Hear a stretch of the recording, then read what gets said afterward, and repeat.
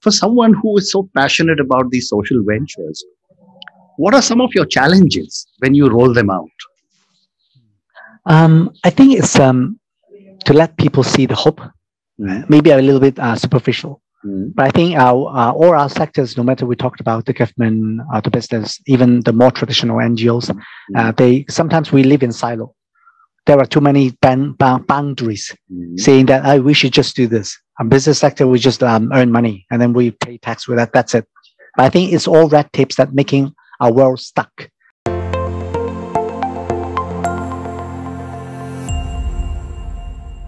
Welcome to another episode of The Brand Called You, a podcast and podcast show that brings you leadership lessons, knowledge, experience, and wisdom from hundreds of successful individuals from around the world.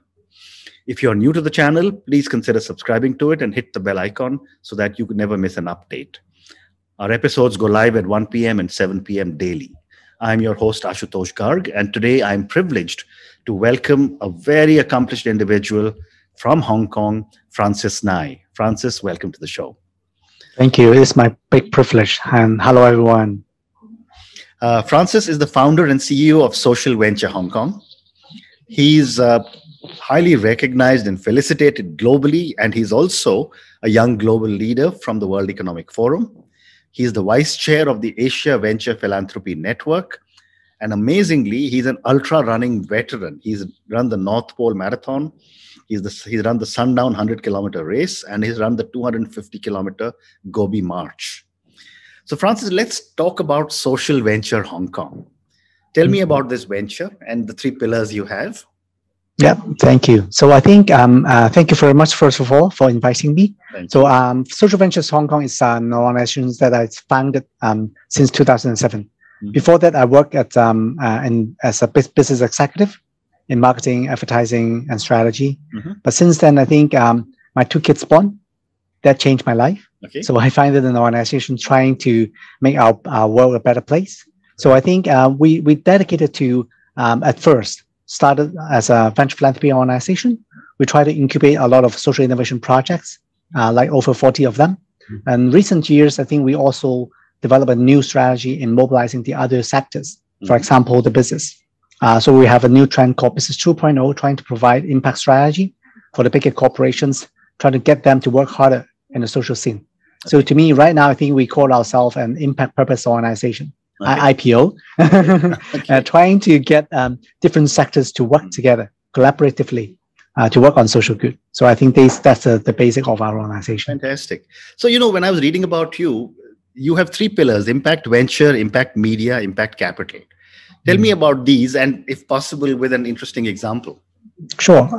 For example, the impact capital. I think at first, as I said, we would run a venture philanthropy fund, mm-hmm. but I think to us, that's not enough for today. Mm-hmm. So right now, for example, we are trying to build up a lot of different new vehicles, also providing advisory for some more traditional philanthropy fund, mm-hmm. trying to get them to work harder. For example, there's one called Community Chest in Hong Kong, mm-hmm. which is one of the biggest and oldest organizations or funders in Hong Kong.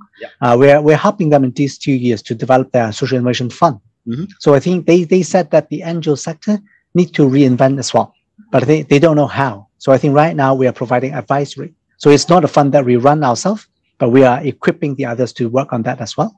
Okay. So in terms of impact ventures, so being just a funder, we think that globally, the venture philanthropy fund or impact investing organizations is not enough.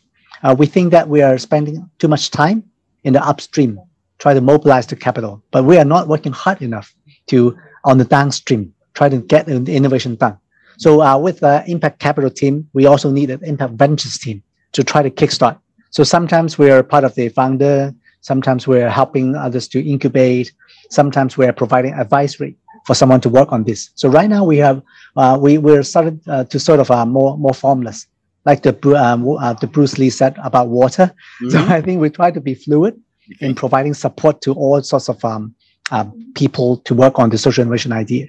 Okay. So at last, we think that after working on all this good stuff, it's very important to evangelize or to spread out the word, like yourself, develop a platform to let more people get to know about the impact story.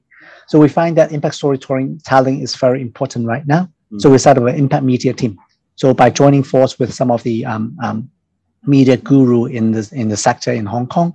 We try to make the impact voices more available everywhere, more mainstream. So that's our newly set up in the last 2 or 3 years. So I think that's a right now we call it the 3 pillar in promoting impact in Hong Kong. Very interesting. And all these are what you would call not-for-profit only or for-profit social ventures? Overall, Social Ventures Hong Kong, we are non-profit based. But the reason why we don't call it non-profit, I think non-profit is not fair. Why profit is the mainstream and we are non-profit. So we call, I think, more like the UK directions is called social purpose. But I think overall right now, while we are developing our different arms, sometimes when we are working with a corporate, we are using a for-profit model. So overall, I think that the social good right now, what we are developing, we're using a blended model or hybrid model. Sometimes we can be a non-profit to mobilize more non-profit grant capital. Sometimes we are for-profit so that we can mobilize the for-profit capital as well. So I think sort of a little bit formless now. Interesting. So again, when I was reading about you, you have incubated over 40 social innovation projects. For all our viewers and listeners, can you tell me about a few of the projects, if it's not confidential? Sure. I want to spend 3 hours on this, but I think I'll just go briefly of a few minutes. We have, I think, 10 years ago, we started Hong Kong's very first wheelchair accessible taxi car fleet. Okay. Before that, no one taxi in Hong Kong are wheelchair accessible. But I think we see that as a big problem. So we work with the taxi players to launch a car fleet called Diamond Cab. So that kickstarted a new movement in Hong Kong, making a lot more taxi companies now working on the wheelchair accessible taxis. We have worked on affordable housing because if you get to know the situations in Hong Kong, although we are quite in an urban area, but there are over 200,000 people, living under 7 square meter, 10 square meter for the whole family. Correct. So we are famous with the subdivided units, cage house and things. So we feel ashamed about that. But I think 10 years ago, we launched a project called Light B, which is a product name called Light Home. We try to mobilize some capital owner. The landlord rent their house to us without charging market rent. We rent that to some single mom with the young kids under severe situations to live over there. So it's a co-living model. So over the years, we have worked with the government, worked with the main developer in Hong Kong. We have right now 130 apartments, served more than 400 families already. Although it's quite trivial, but we also take the chance to kickstart a new movement in Hong Kong called social housing. So right now, we convinced the government to launch a social housing policy. So right now, more than 10 NGOs are now replicating what Light-B has been doing. So the last project I want to talk about is Green Monday. Okay. I myself is a vegetarian. I'm not sure about you. I'm vegetarian. Great. High five. Absolutely. So I think that changed my life. So I think 10 years ago, I was a big meat eater. But I think by giving up just 1 day meat free, we call it baby step, which is much easier for big meat eater to switch. We call it Green Monday. So I think the magic is after weekends, you eat too much. Monday is time for you to fine tune yourself, to restart your body. So, but I think surprisingly in Hong Kong, we turned the 5% flexitarian population within 5 years, turning into 26%. Wow. So millions of people now joining the movement. Apart from Hong Kong, we go over several tens of countries already. So we also build up a value chain called Green Common. So we are importing a lot of plant-based food going into Hong Kong. And also we have our own plant-based meat now, like Beyond Meat. We have called Omni Pork. Okay. So in Hong Kong, we eat Chinese. We eat a lot of pork. I'm sorry about it, but I think Omni Pork is like a replacement. So it's all plant-based, but it tastes and the texture is quite similar to the meat. So I think it's a good substitute. So right now we formally launched mainland China, Shanghai. We launched Taiwan, Singapore. So it's from Hong Kong, and within 8 years we launched the Green Monday movement to many other countries already. So that's one of our examples that we work on as well. I mean, what amazing examples, from transportation to housing to food. Examples are great examples. But tell me, for someone who is so passionate about these social ventures, what are some of your challenges when you roll them out? I think it's to let people see the hope maybe a little bit superficial. But I think all our sectors, no matter we talked about the government, the business, even the more traditional NGOs, they sometimes we live in silo. There are too many boundaries saying that we should just do this. A business sector, we just earn money and then we pay tax with that. That's it. But I think it's all red tapes that making our world stuck. So I think overall, I think our challenge is trying to use this social innovation idea, convince people that actually there's still hope to build a purpose around for our society, no matter how desperate we are. As we can tell from the COVID, there are a lot of things that's now happening. So I think right now, no matter on unemployment, homeless, or the single mom, I think there is a lot of help we should do. And that should not be just done by the government or the more traditional welfare. We all have that responsibility. But I think it's quite a challenge for us to let people see that actually you can do something. Right, right. But one big advantage, I've been to Hong Kong so many times, it's such a disciplined population. You can get a lot of things rolled out. But how is the acceptability of such amazing social ventures amongst the larger population? So I think, as I said, the impact media play a role. I think even today, you are helping me to spread it to the world. Okay. So right now, I think although we are working in the Hong Kong issues, quite local community thing, but I think all the projects that we do is not into a scale that we could totally solve the problem of our city. But I think it's all little inspirations. So the social entrepreneurs that work together with us, I think we always bring them to the mainstream media. So by sharing their stories and their working note, no one is perfect. Not our work is also not perfect. But I think all the small tips, all the trivial thing, we want to spread out the word. I will quote one example. On the affordable housing that we work on, we don't just measure how many houses, how many families will help. But I think through the journey, we find a new intervention for these families. For example, that most they could live there for 3 years. But right now, our empowerment model make them to leave within 2 years. And they do it voluntarily. It proves that actually the family can stand on their own.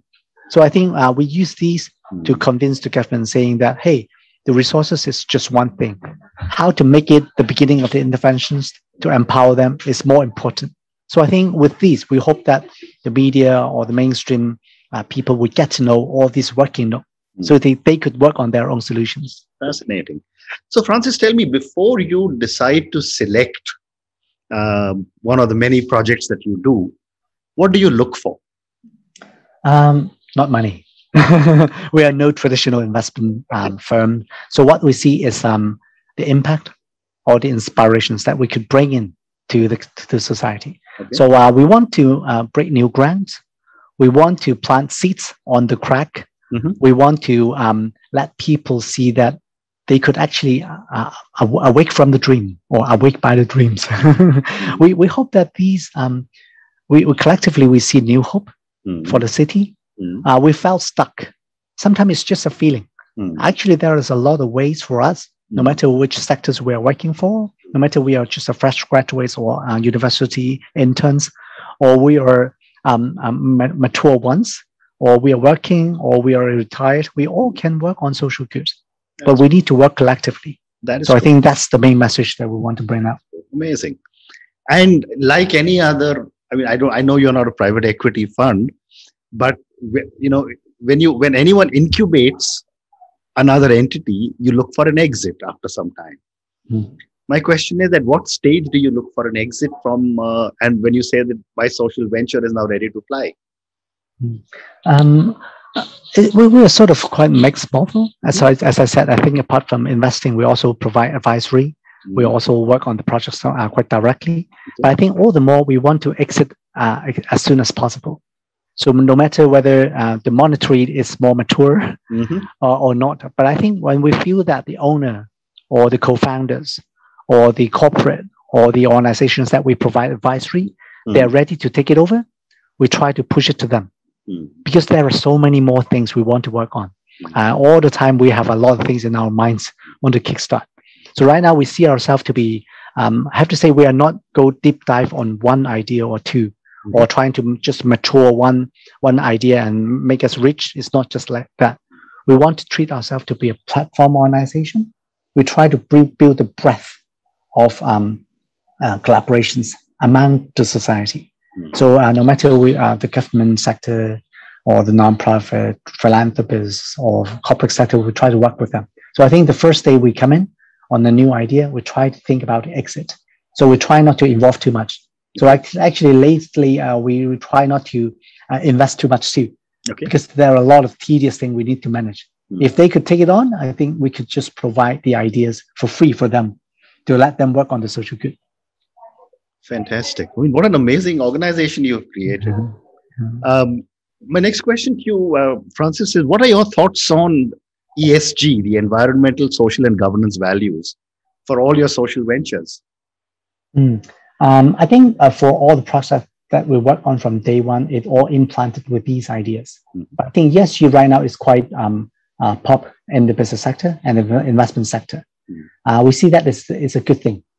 But I also worried that that would be a nice terminology that people would just make it like a hype. Like 10 years ago, we talked about impact investing. Now, right now, it seems it's died down a little bit. But I think the essence of ESG is actually as awakening inspirations. We all need to get to know we are not just alone. We need to take into account the environment. We need to take into account the society. Or we need to take into account our staffs or the ways that we are doing things within the corporations or organizations. I think these ideas or considerations we think is more important than the terminology itself. It's more important than the ESG report that we've written. So I think it's all the more, I think it is a good time for us really to deep down, to rethink and reimagine. So we treat it as a set of philosophy instead of just a set of governance thing. Amazing. So Francis, I'm going to now move to the next segment of our conversation. I want to talk to you about your running. What got you started to run ultra marathons? Oh, wow.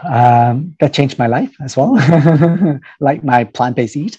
So I think it's, as I said, I think mindset is more important. For the work that we do, we try to change the system, but change the mindset is equally important, if not more. So for myself, I think over time, marathon or ultra run become my meditation. So at first, I play a lot of different sports. But I think at the end, I think my working hours doesn't allow me to play badminton with friends or soccer and things.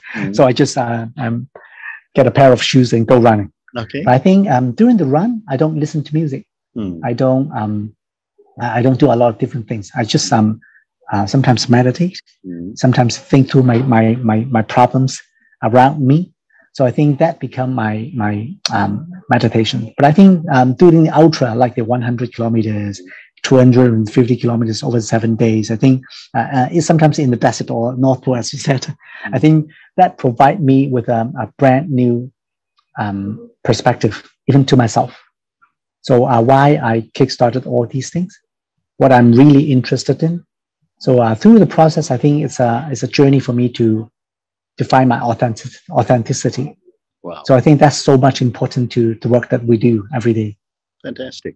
And another question for you on running is that, when you go for these 100 kilometers and 250 kilometer races, how do you prepare yourself before a race?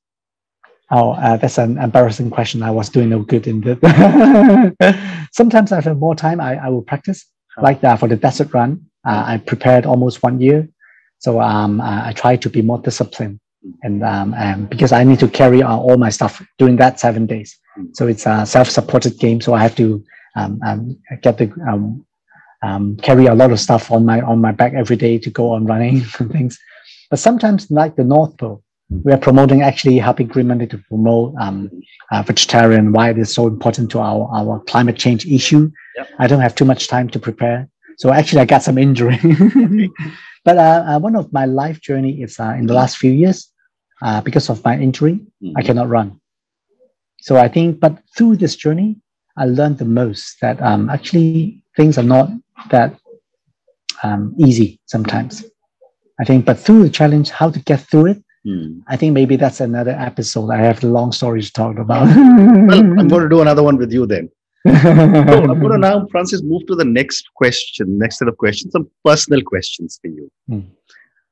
For someone who's achieved so much, recognized all over, doing such an amazing social venture, What are some of the core values you believe in? I would say it's still the word hope. If you ask me now, I think it's the genuine, authentic feeling about hope. Okay. We always talked about head, heart, hands. We need to think cleverly, smartly. We need to work on for the hands. Work on stuff with baby step. Even you do not see the end goals, like running in a marathon. You need to keep every trying steps every day. But I think all the more is pointing to your heart. Whether you have the real faith in it, whether you see how important that, why you need to build up this kind of purpose, it is most important. So I think without hope, I cannot come back tomorrow. But I think with hope, every day I was wakened by the dream. Every day still at my age, I would love to go to work. I feel like a youngster. It's all because of hope. I think it's also my hope is also the hope for my children, for your children, for the younger generations. Collectively, we need to see the world as one. We need to build on things together. That's a collective hope that is deep down in my heart. So well said. Thank you. My next question, Francis, then you're still, very, very young and you're doing so many things. From where you stand today, what does success mean to Francis? Keep trying every day. So I'm not successful. So I feel that, especially after these 2 years, as you get to know, Hong Kong is not easy, no matter about COVID or about the social unrest. So I think the system is not allowing us to do a lot of things right now.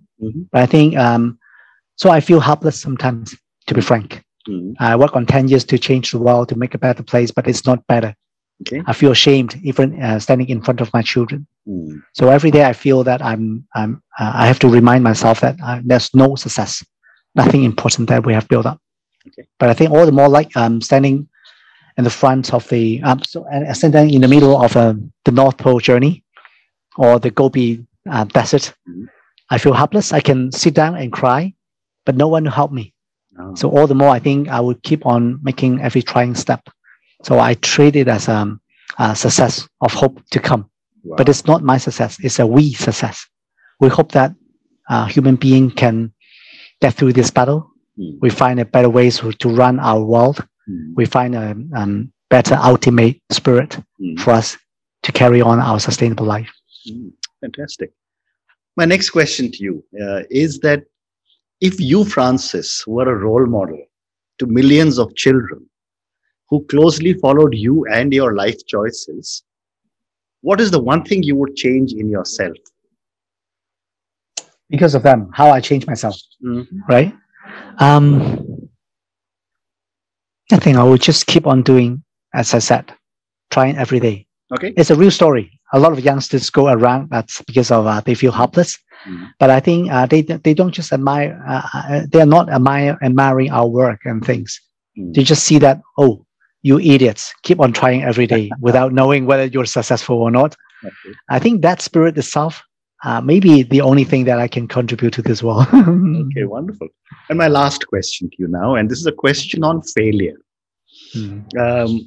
From the world that I come in, which is India, you are Hong Kong, but let's look at China, for example. Parents never teach children it's okay to fail. We are always told, come first, go to the front of the line, etc. And that manifests itself in our behavior patterns. Yet we fail. So my question to you, Francis, is what have been some of your learnings from some of your mistakes?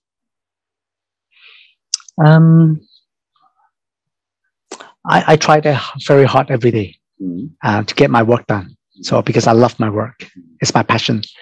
But I want to talk about the stories that I cannot run in the last few years. Yeah. So recent 1 or 2 years, I tried to restart again.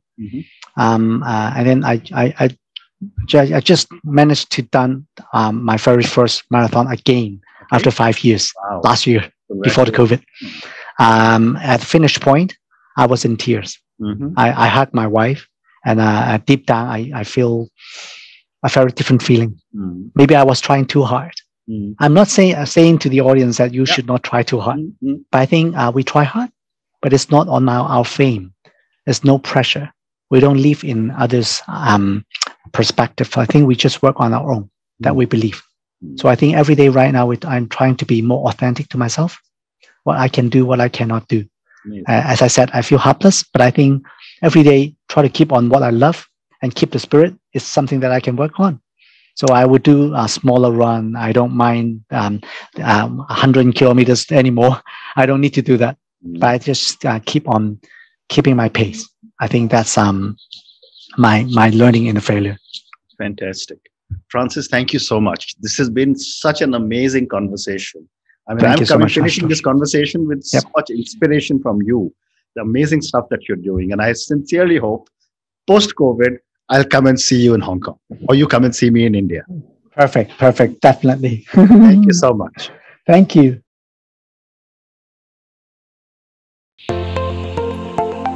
Thank you for listening to the Brand Called You videocast and podcast, a platform that brings you knowledge, experience, and wisdom of hundreds of successful individuals from around the world. Do visit our website www.tbcy.in to watch and listen to the stories of many more individuals. You can also follow us on YouTube, Facebook, Instagram, and Twitter. Just search for the Brand Called You.